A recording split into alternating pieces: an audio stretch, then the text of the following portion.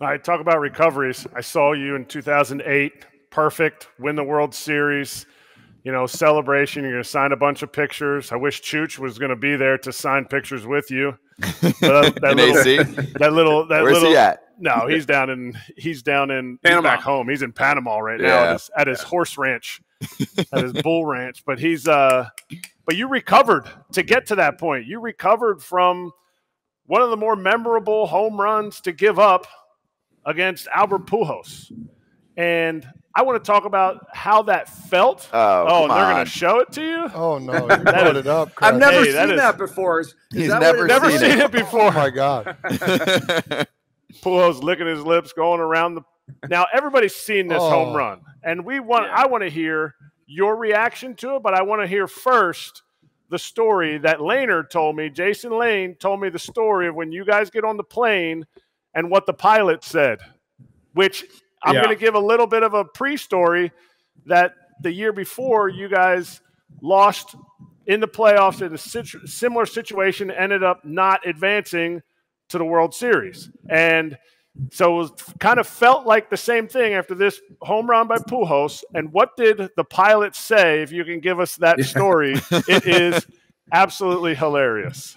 Yeah, well, I mean, first, needless to say, I didn't feel great after that. I was a little bit shell-shocked, like, what just happened. I'd had a run of a lot of good games against the Cardinals up to that point, including the previous year in the postseason, and some in this postseason. But then when he hit that, it was kind of hard to wrap your head around, just kind of hard to believe for a little bit.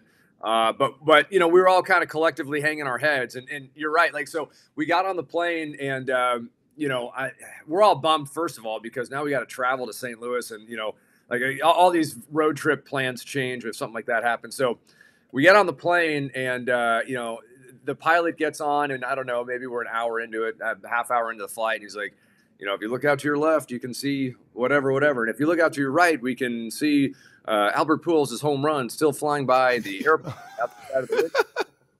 And I was like, I was sitting and like, because I'm still like in my own, everyone's going to be moping and I'm still moping and everything else. And I'm like, I think, did that just happen in my head? Did that actually happen? So, I looked around and everyone's looking at me. I'm like, that actually happened, right? So anyway, long story short, Brad Ausmus told the pilot to say it.